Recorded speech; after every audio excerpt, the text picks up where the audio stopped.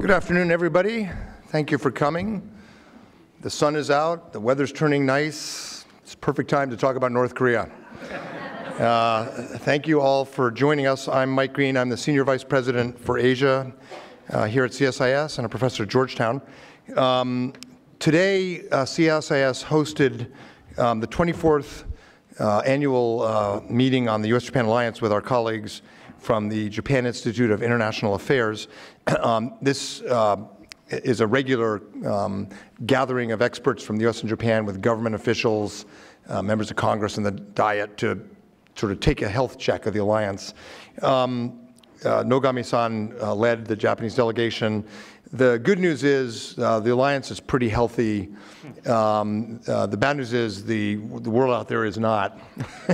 And we have some very practical challenges we have to face together. And one of the toughest ones we discussed in this group that we'll now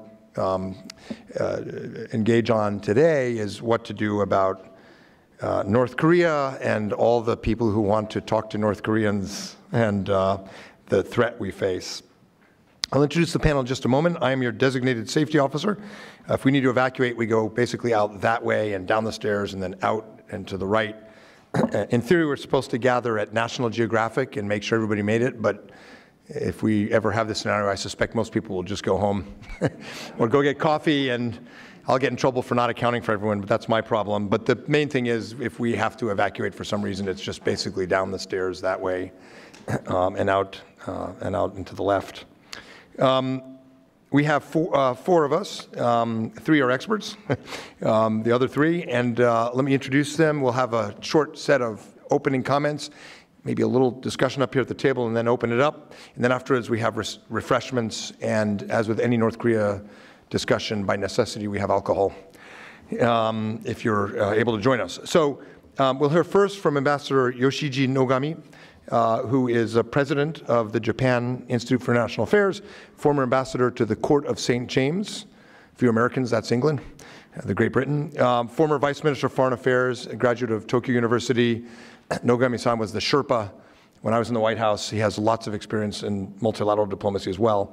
Then we'll hear from Dr. Jung Pak, who is the SK Korea Foundation Chair in Korean Studies and Senior Fellow at Brookings in the Center for East Asian Policy Studies. Jung focuses on national security in East Asia, particularly North Korea and North Korea's WMD capabilities. She's worked in the CIA and the Office of the Director of National Intelligence. She has a PhD from Columbia in U.S. history and a BA from Colgate. And then we'll hear last, I'll go in there somewhere, and then we'll hear from Kotani-san, Senior Research Fellow at JIIA. His research focus is the U.S. Japan alliance. He went to Doshisha and Osaka University. So we'll start first with Nogami-sensei, and then we'll go to Jung. So, sensei. Thank you, Mike. As Mike mentioned earlier, this is the 24th. We met for the 24th time for this, U.S. Japan security seminar. This is a sort of alumni meeting of the U.S. Japan alliance managers. Of course, we have discussed not only about North Korea, but also much larger issues such as China, as well as the future strategy for free and open Indo-Pacific. Now, on the North Korea, someone who is as old as I am has been dealing with this issue since early 90s. I think the North Korean issue has been discussed first by Kim Il-sung, grandfather of a current leader, father Kim Jong-il, and now Kim Jong-un. There's a long history behind this, and long history of disappointment, and if I may use the stronger word, long history of betrayals.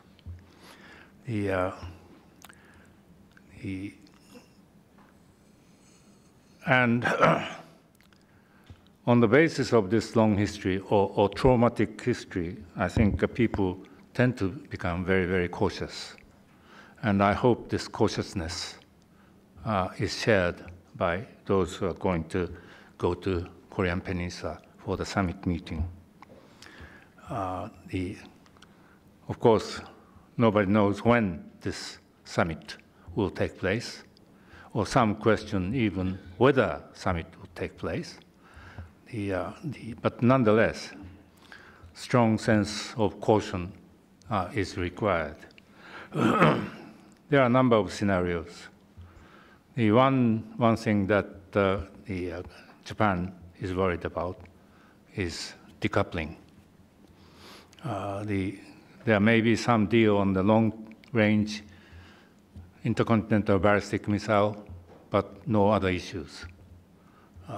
So we'll be exposed to a medium and short-term range missile anyway, regardless of this great deal. That is a major concern. We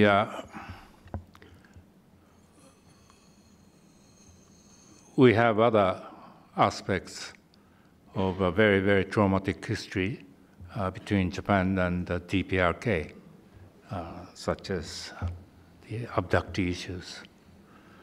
And North Korea may wish to talk about American hostages, but they will never talk about abductees. And at certain stage of a negotiation, if there is going to be a negotiation, they try very hard to bury these abductee issues. And this is another concern we have.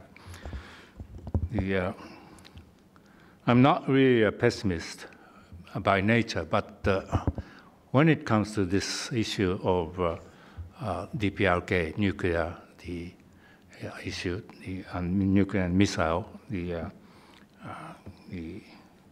I think majority of the people who have some experience with this, long traumatic history, tend to become very pessimistic. I'm hoping that during the process leading up to the summit and after the summit, the full and the ample consultation discussions between Japan and the United States will continue. The foreign minister was here last week, and Prime Minister is coming in the second week of April. And I think it is crucial that we share fullest information between Japan and the United States. There is a sense of uncertainty amongst the Japanese with respect to the direction of the U.S. foreign policy in general, and in particular, what is coming out or what is not coming out from this summit. They're very, very concerned. With this very sort of cautious and pessimistic tone, I'll give the floor back to you.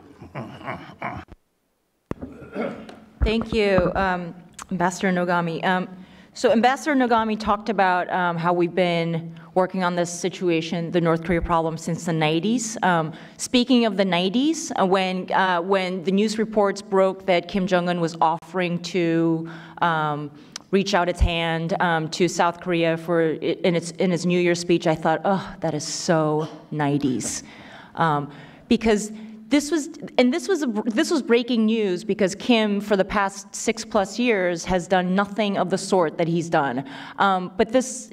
But lest people forget, this is part of this 90s, 2000s playbook of coercive diplomacy. So it's as if Kim went to his library, dusted off his father's playbook, blew off the dust, and then decided to go to page 76 and said, you know what, maybe this is time I do some outreach. And when looking at North Korea's the cycles of North Korea provocations and cycles of North Korea's outreach, North Korea typically goes and talks about dialogue and engagement when they want to diffuse tension, talk about reducing sanctions implementation, and to boost their prestige. And so so North Korea seems to be doing all of these things.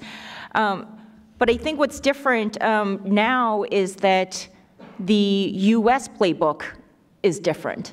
North Korea has been looking for a summit with the U.S. president for decades, and this is the first time that a U.S. president publicly and openly and repeatedly said, yeah, I'm going to meet with Kim Jong-un.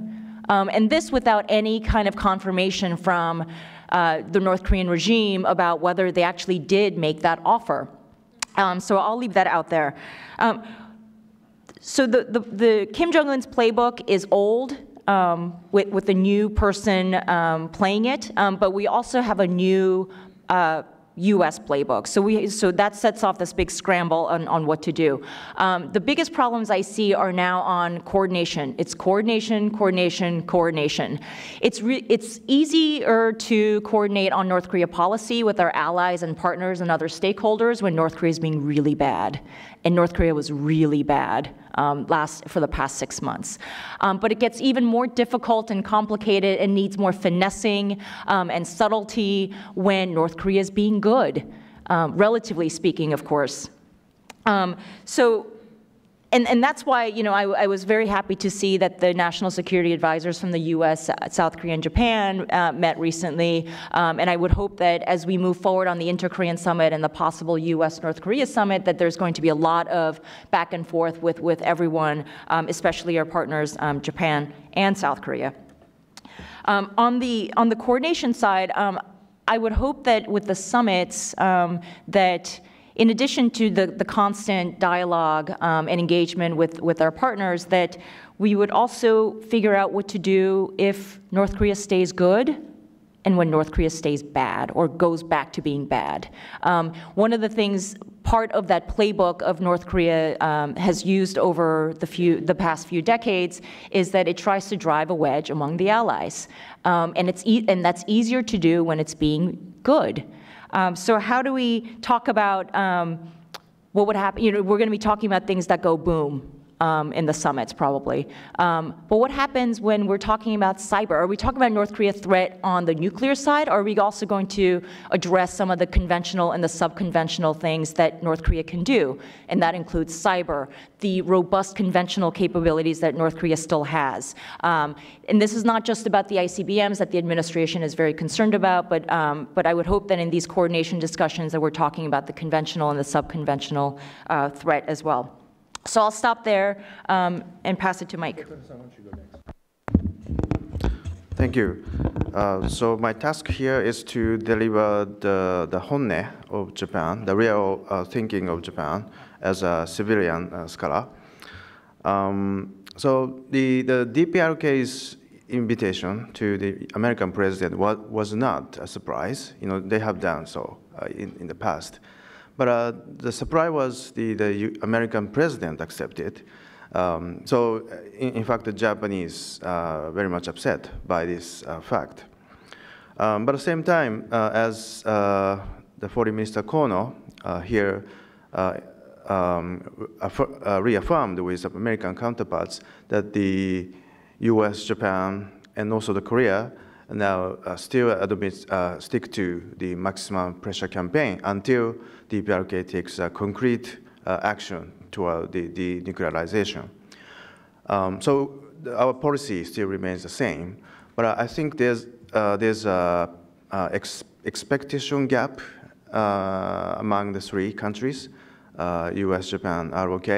I would say ROK is, I wouldn't use the term naive, but positively optimistic, while Americans cautiously, this administration is cautiously optimistic, and the Japanese government is cautiously pessimistic.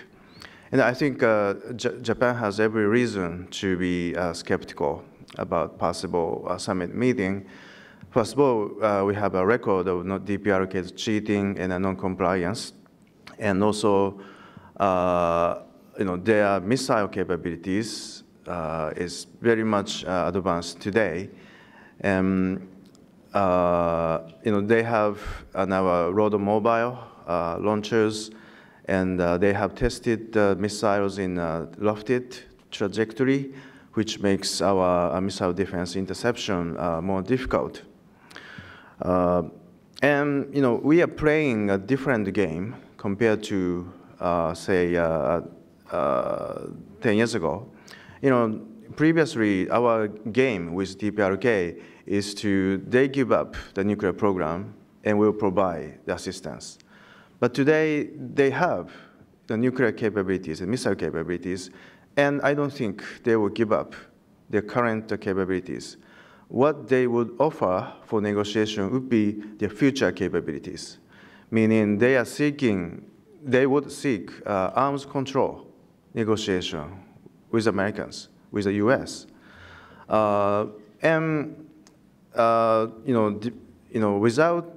Regardless of the result, their current capabilities will remain, and they will continue to pose threat over Japan.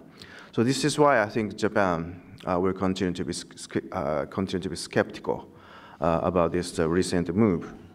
So I think what we have to do over the next couple months is, first of all, to narrow this expectation gap among the three. So the coming Japan-U.S. summit meeting here in Washington would be the first step to narrow such a gap. And I think we have to do the same with Koreans. And finally, I think that China needs to be on board. China is actually left out throughout this recent move, but they are a very important player. So I think we have to find a way how to engage with Chinese into this. And hopefully, there will be a Japan-China ROK summit meeting after April or May. Then if this summit meeting can happen in Tokyo, I think that would be one of the first steps to engage Chinese into this effort. Thank you.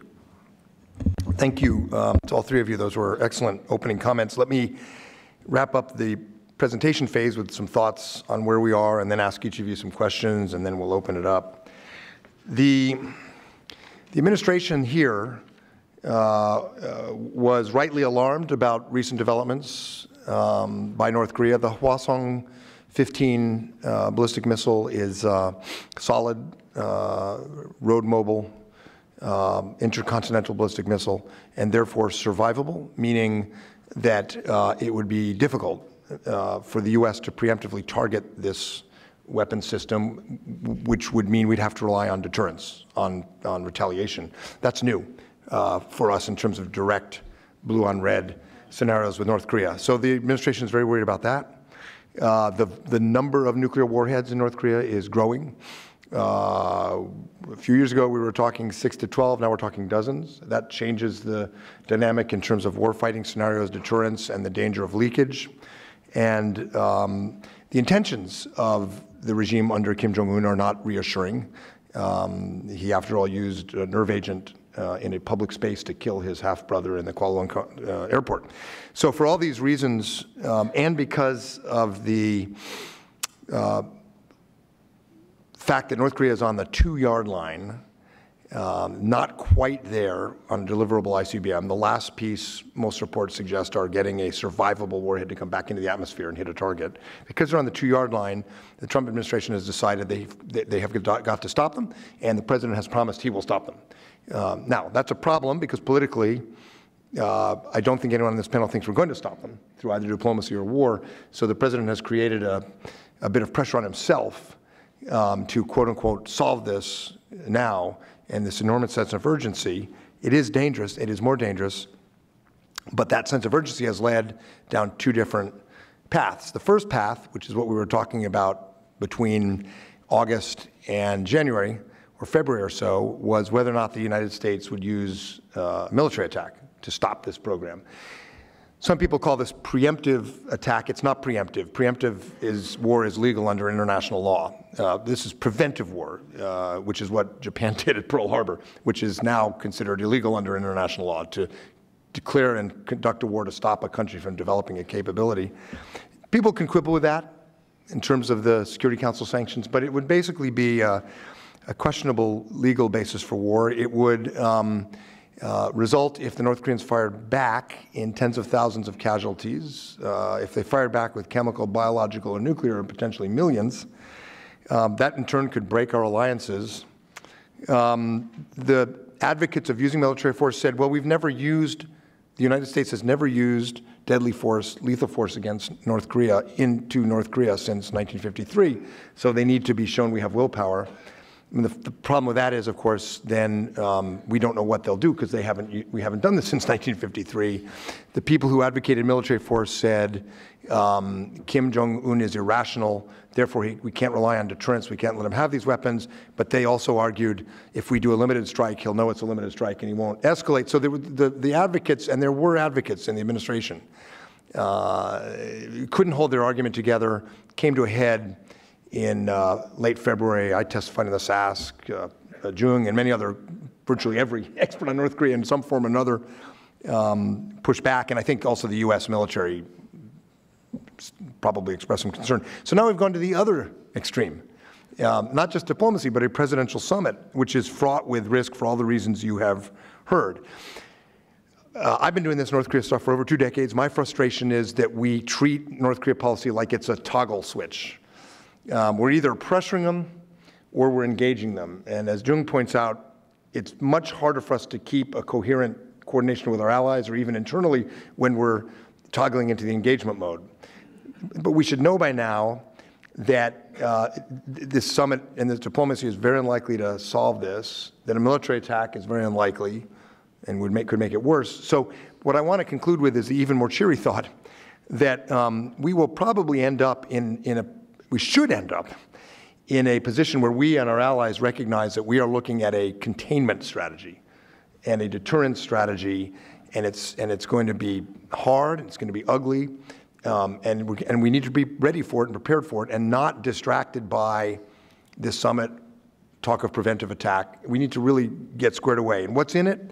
Well, this is not deterrence as we thought of it with the Soviet Union, because the Soviet Union had a nuclear deterrent to deter our nuclear deterrent, and we needed a nuclear deterrent because they had overwhelming conventional force advantage in Europe. North Korea is not trying to preserve an empire. North Korea is more akin to a gangster state. North Korea wants to use its nuclear weapons capability, I'm quite certain, we can debate this, but I'm quite certain, because it has nothing else. And the fear and terror that it can export with nuclear weapons, they will leverage and they will use to get concessions. And that's how they'll survive, and that's what it's for. Yes, it's to deter the U.S. from military force. Yes, it's to outshine South Korea. Yes, it's to deter China. But it's not just a passive deterrent you put on the shelf to do those things. It's something I believe they will actively use to compensate for their weakness. And to do that, they have to be threatening and dangerous, even if they temporarily make agreements with us.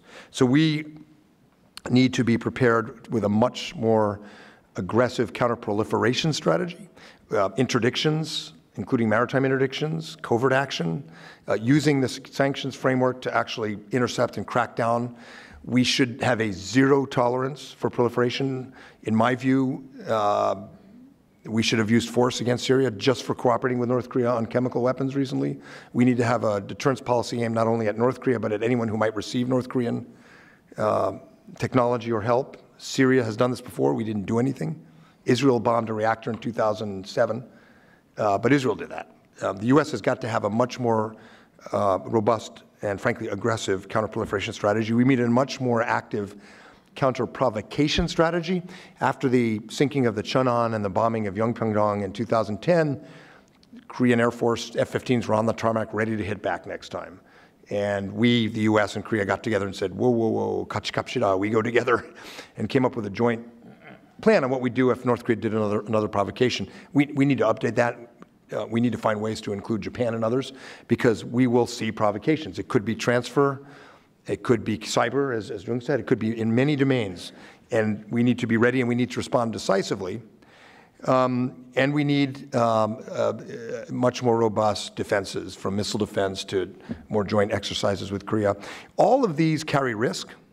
The reason we've toggled from pressure back to dialogue is because our democratic societies, and Japan and Korea, have had difficulty keeping that kind of robust, forward, aggressive position to roll back to contain North Korea.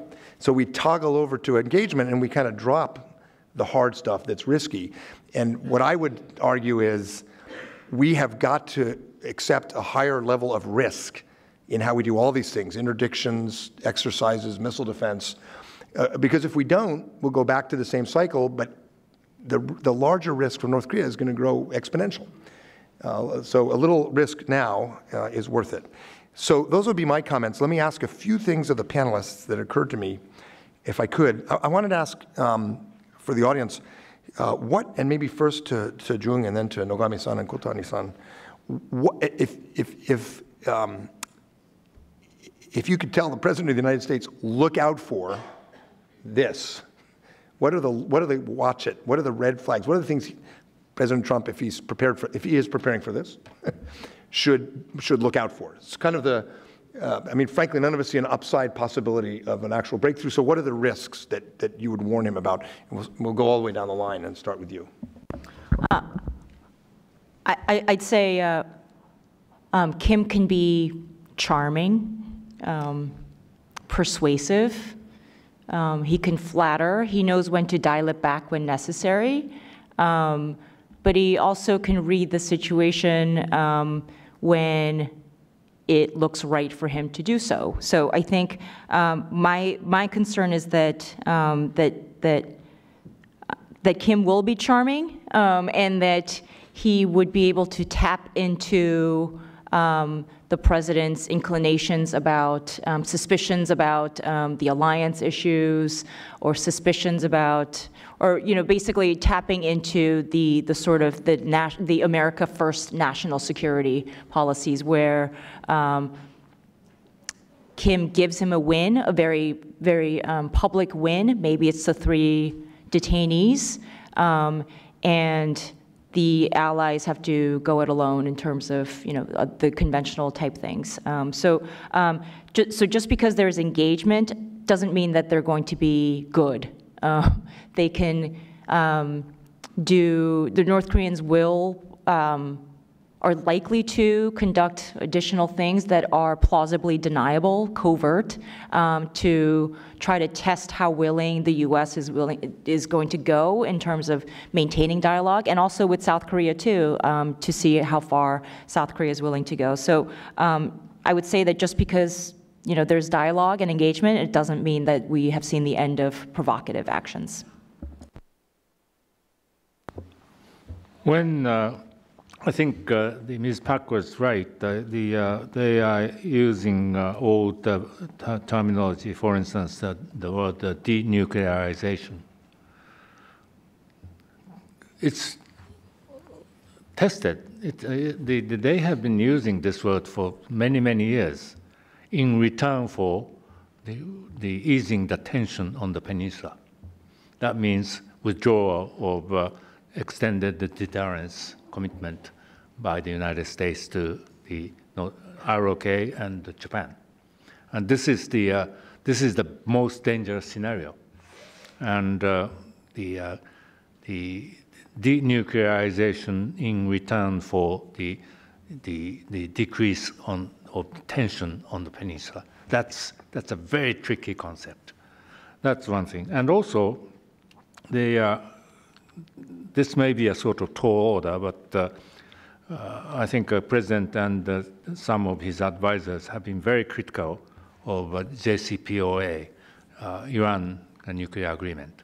So JCPOA should be the sort of bottom line. Any agreement, if there is going to be agreement, has to be something much, much better than JCPOA. It's going to be a very, very tall task. And one major difference is JCPOA was agreed before Iran came up with this nuclear capability. But now Korea, DPRK, has a nuclear capability. How to achieve denuclearization when they have a nuke. The denuclearization, the term denuclearization is a very attractive term, but what does that mean? This is a very, very tricky concept. Thank you. Actually, I have almost nothing to add, but if I can add, it's Mr. Trump treats Kim Jong-un as an equal partner. And he has been calling him a little rocket man, but suddenly if Mr. Trump calls him as a great leader with fancy hairstyle, then that will just further endorse the Kim Jong-un's legitimacy, and it will become more difficult to deal with this problem, I think. Jung, when you said earlier just now that you were concerned that Kim Jong-un might play on Donald Trump's America First agenda, could you say more? Did you mean by that that at some level Donald Trump may want to get U.S. forces off the peninsula, thinks that South Korea are deadbeat free riders, and that it may be something that dramatic? Or could you expand a bit on that? President Trump said this himself, last week at some fundraising event, the president has held these suspicions about alliances and for decades. I mean, this is not a new thing. He's also said it in his during the campaign trail. So I think Kim sees. When I said that Kim is, can be charismatic and, can tap into these types of things, that's what the South Korean delegation said, that he was, that he was making fun of himself. He said, I see what the media is saying about me, and laughed at himself, basically. So he's, so he's not in this cocoon where he doesn't see what the world is saying about him, about the situation. So he's watching us as much as we're watching him. And what we have is a convergence of a U.S. president who's not pulling troops out, right? Or at least has made some comments about that. And we have a progressive government in South Korea.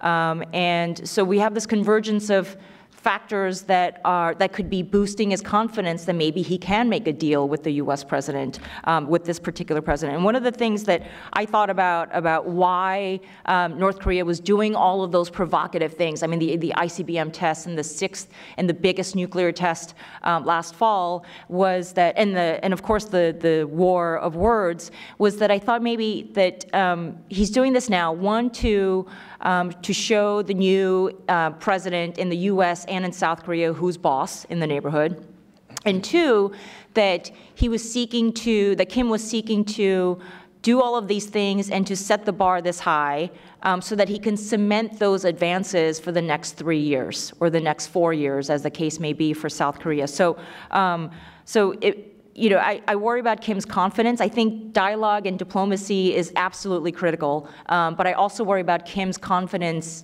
in thinking that he can manipulate the international situation to what he wants to see happen. So, if President Trump wants to tweet that he got a deal, he'll tweet he got a deal. And if he wants to say it was a success, he'll say it was a success. And if he wants to say, no, Mexico is going to pay for the wall, he'll say Mexico is going to pay for the wall. And if he wants to tell Prime Minister Trudeau, no, Canada has a trade surplus with the U.S., and maybe he'll tell Kim Jong-un, no, you don't actually have nuclear weapons. Who knows? Which would be interesting, actually. That'd be a pretty devilish and diabolical way to approach this if you were advising President Trump. What I'm getting at is, increasingly, with this president, people don't necessarily expect things to be implemented. So if there is a summit, and if there is an agreement on denuclearizing the Korean Peninsula or other things, I'll turn to Nogami-san next, do you think that that would actually be implemented by people like Secretary of Defense Mattis or whoever is the Secretary of State? Well, it'd be Pompeo probably by then, or the National Security Advisor. Do you think, in other words, our alliance exists in two democratic systems with checks and balances, with multiple people who have a voice. So even if the president makes some deal, do you think it will be implemented? And if it isn't, how much damage does that do? I'll come to you too. In a normal, the setup of government, I think if a president decides, his secretaries will have to follow. But I don't know what the idiosyncrasy of a current situation here in Washington. But nonetheless, yes, I think agreement between Kim and President Trump has to be really detailed and specific.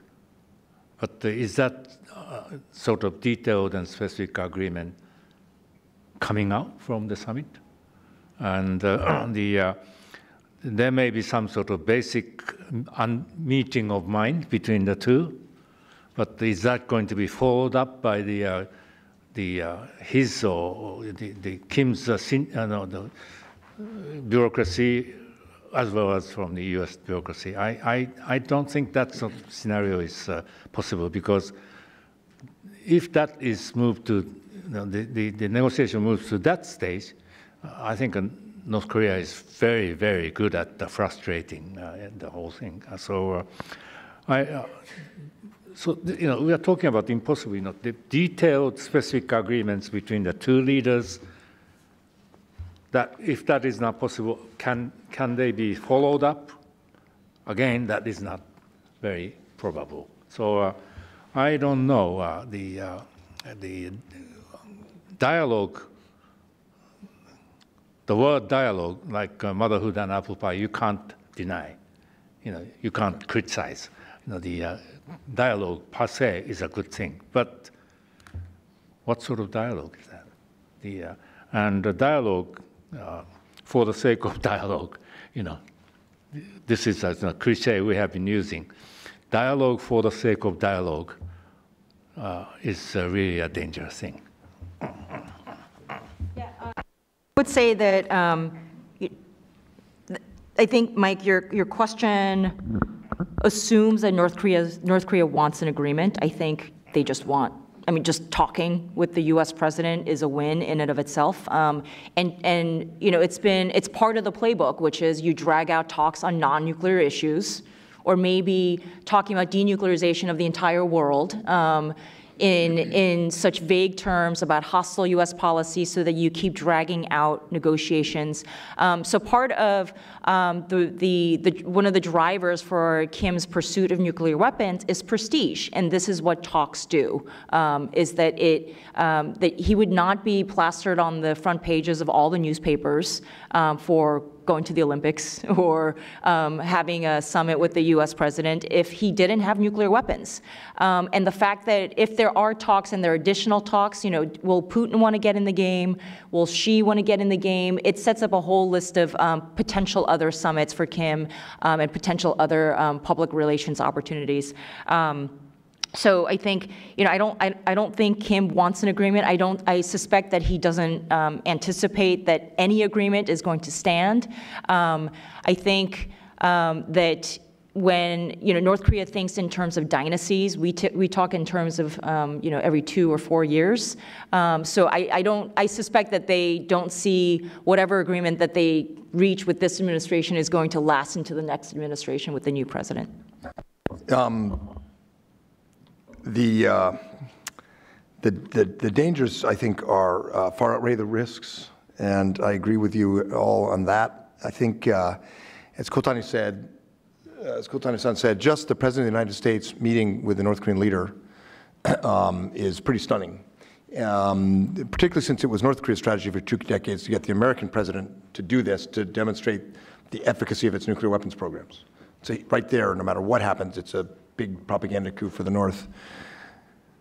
It disturbs me a little bit that we may have a situation where where Moon Jae-in, Abe, and Trump all meet Kim Jong-un, but North Korea's ally, China, Xi Jinping, refuses to meet him because he finds him so reprehensible.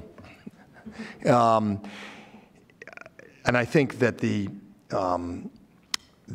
I think Kotani-san is right, and Nogami-san are both right, that it's hard to imagine the U.S. government, or even as Jung points out, the Korean, especially imagine the North Korean government implementing an actual decision. But the symbolic damage could be considerable if, even if that doesn't happen, because it shows a cavalierness about how the United States, or at least the President, approaches the interests of allies, which is why this coordination will be so critical, and why you will not see Shinzo Abe or many other world leaders and allies who are concerned say don't do it, because they can't show any daylight. That would be really damaging.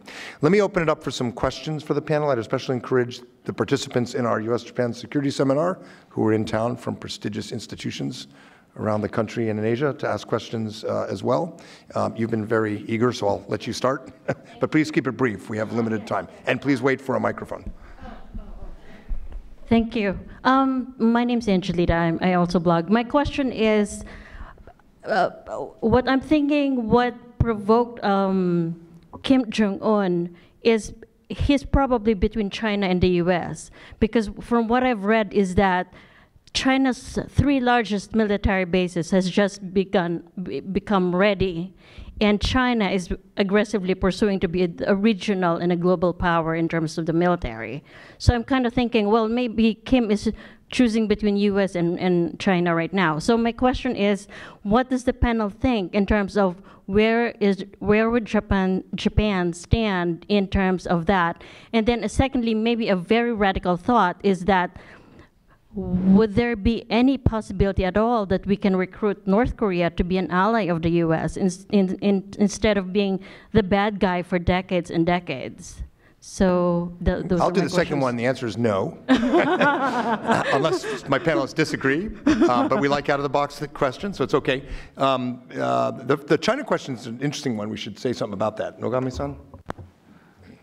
Well, frankly, there is no love lost between China and North Korea. Kim Jong-un's grandfather in 1938 was almost killed by Chinese Communist Party at that time. That's why he fled from China to Russia, Soviet Union at that time. And also the Kim Jong-un, the DPRK doesn't trust China. For instance, the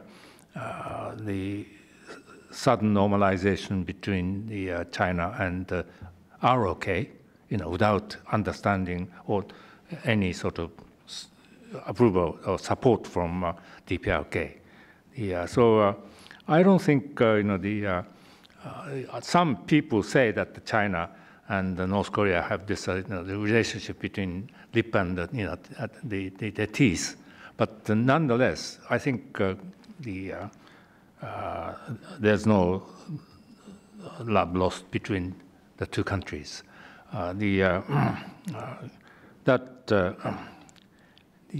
And also, but at the same time, one thing I'm slightly worried about is the China and the Russia have already started this some sort of campaign for easing sanctions. Let's not kill this constructive move created by this dialogue, initiative for dialogue. You know what that means? Ease sanctions.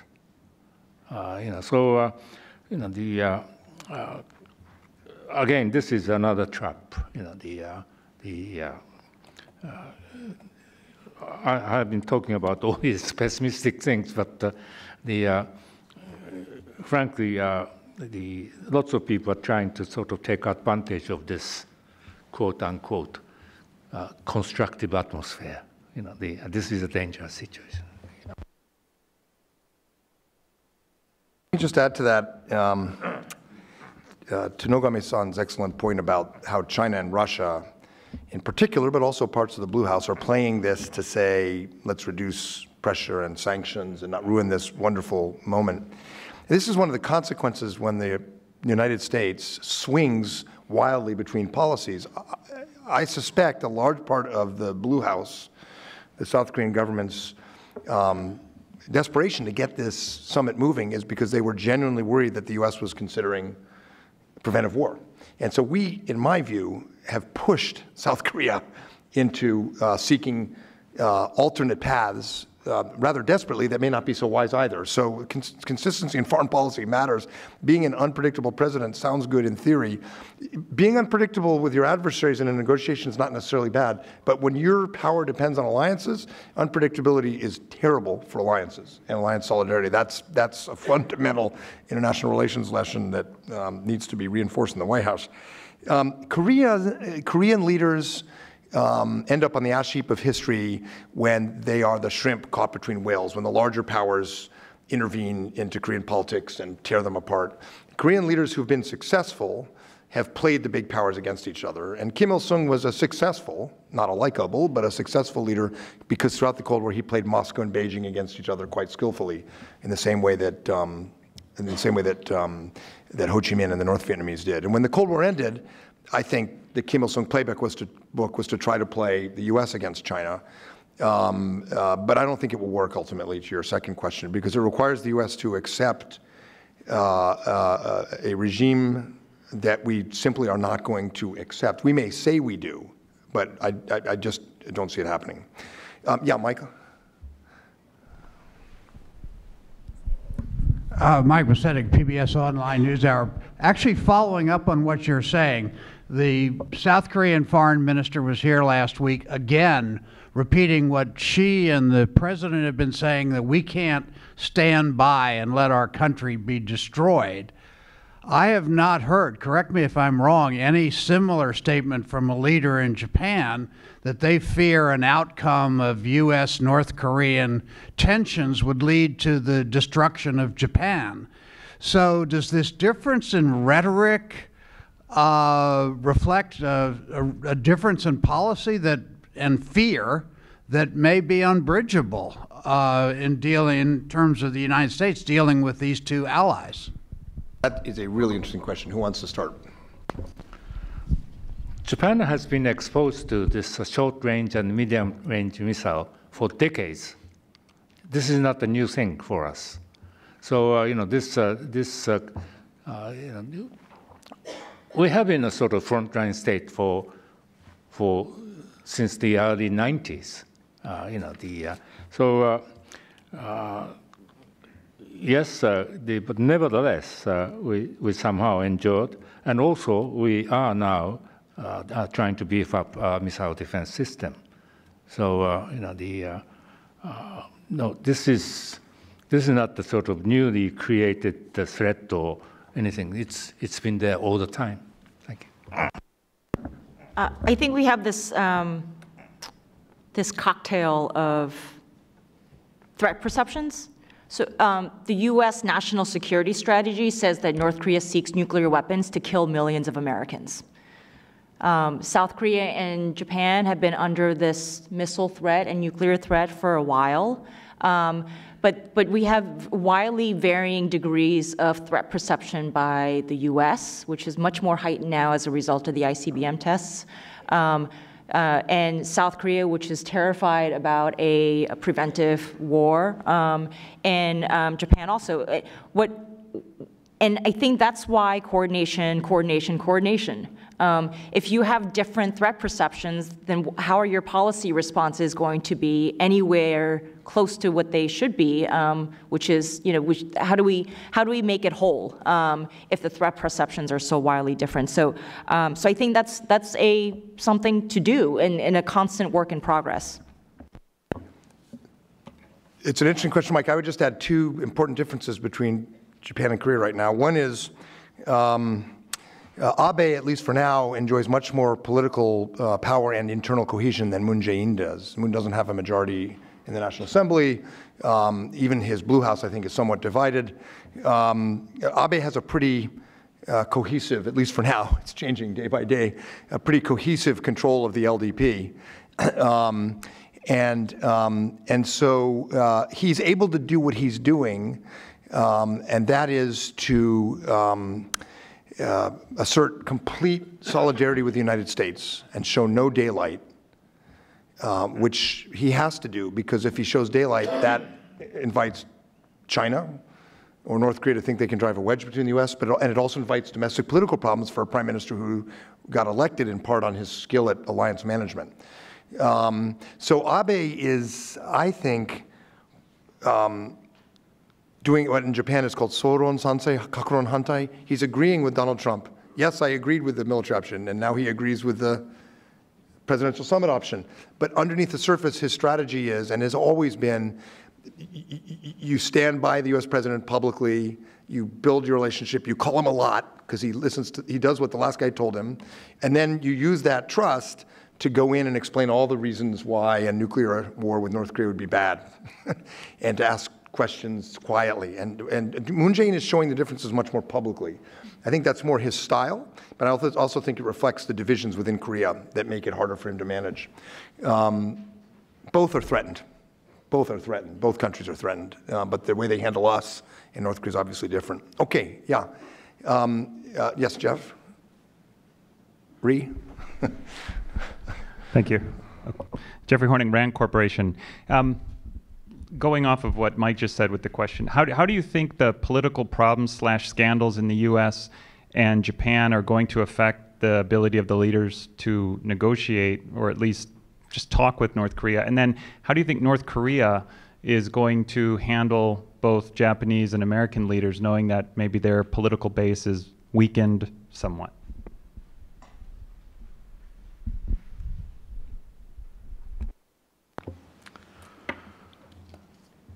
I'm not really sure whether the Prime Minister and the LDP are facing some problems, but I don't think it is really threatening the future of this government. The reason is very simple. The Prime Minister's approval rate has slightly went down. But the party approval, generic party approval rate is fairly constant. If you add those two, the political stability index, it's fairly stable. And also, nobody wants to create a political crisis which may result in general election at this moment. The people are public opinion poll, yes, the Abe-san has been in his position for a little bit longer than any other prime ministers. So there's sort of, the general fatigueness or fatigue.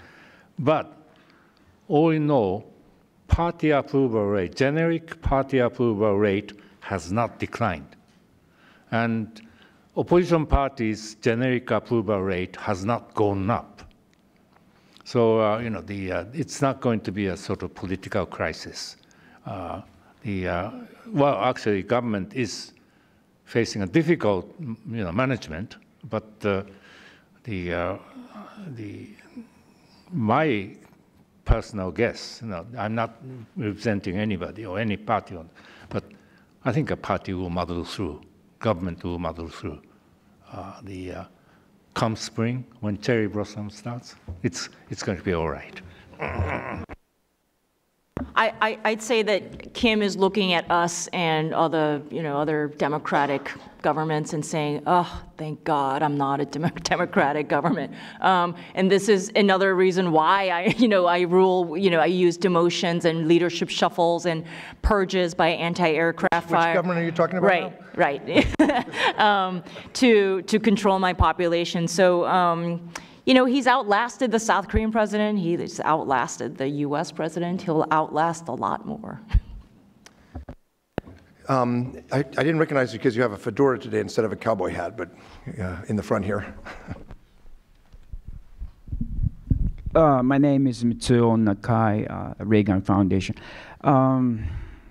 This is really complicated stuff here. We're down to our last 5 minutes. I agree with you. I don't think they're gonna give up nuclear weapons and so forth. Mike, I keep thinking, what do they want? What does Kim want? That's the main thing that I think about. At the end of the Korean War, nothing was settled. No signing, no agreement, no nothing. So my thing is, do they want to settle that dispute? Number one. Number two, Kim has to bring something, a gift, back home from Finland, wherever they're going to meet.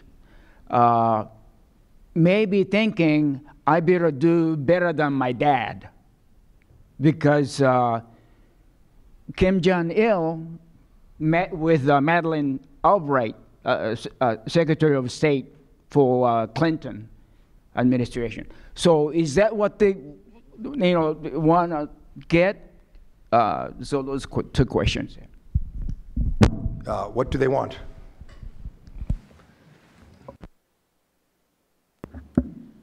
I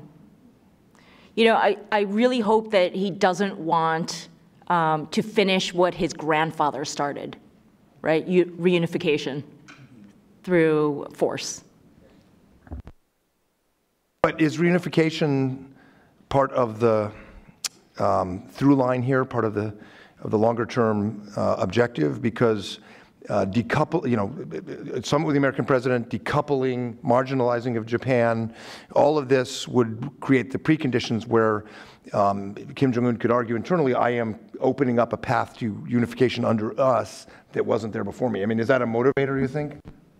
I think it's one of the, I think it's an aspiration. I think I'll be an optimist and say that we have human agency and that we can still shape his ambitions and to teach him lessons that will help him to reorient the way he thinks about nuclear weapons and about his place in the world. So, I think, but what, I am worried about that this is an aspiration that he thinks is realistic. Yeah. Well, there's been a discussion, what is Kim Jong-un's real intention? Some people say it's a reunification on its own term. Some people say it's just a regime survival. But even if their ultimate goal is a regime survival, they will request the withdrawal of the U.S. Forces Korea. Then there will be a room or chance to reunify. So I think basically we have to prepare the nightmare scenario.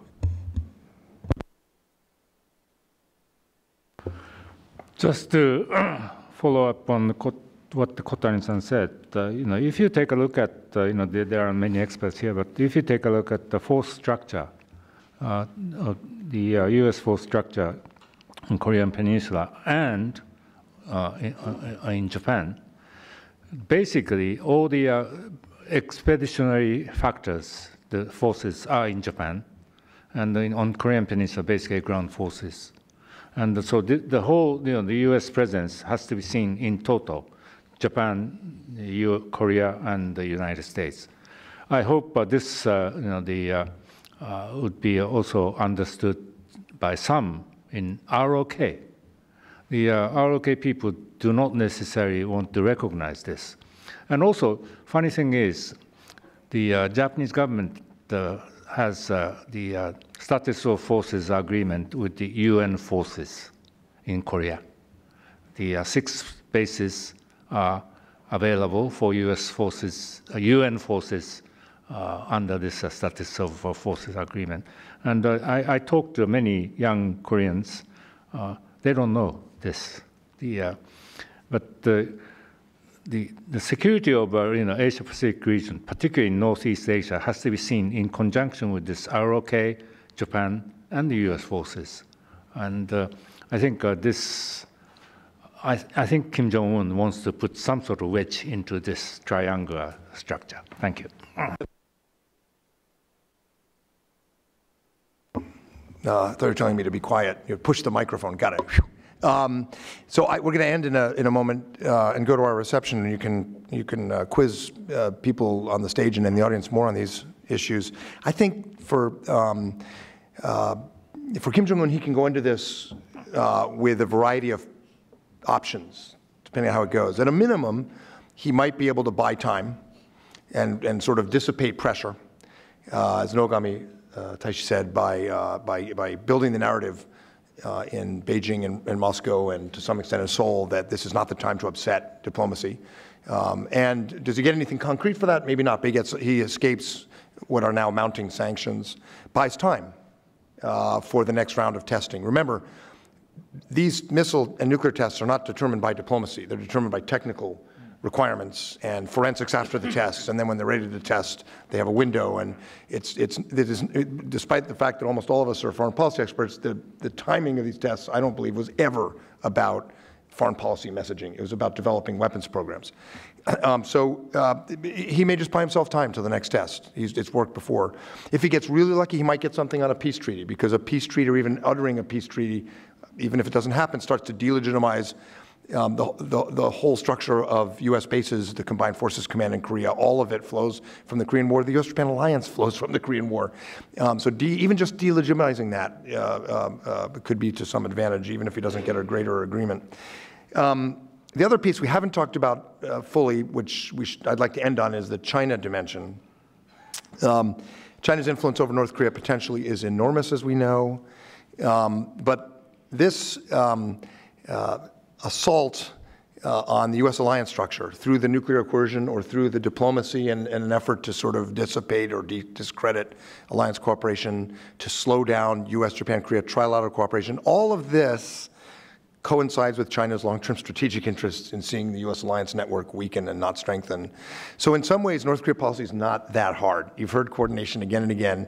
The core thing on North Korea policy is always make our alliances tighter, stronger, more interoperable. Demonstrate to North Korea that no wedge can be driven, that there are no seams operationally between U.S. Korea, U.S. Japan alliance that they can exploit militarily or diplomatically. Demonstrate to China the consequences of North Korea's action are that U.S. alliances are not only getting stronger bilaterally, they're trilateralizing. Ultimately, that large and long-term game about the nature of order in East Asia, of our alliances, of China's role, is all caught up in this North Korea thing.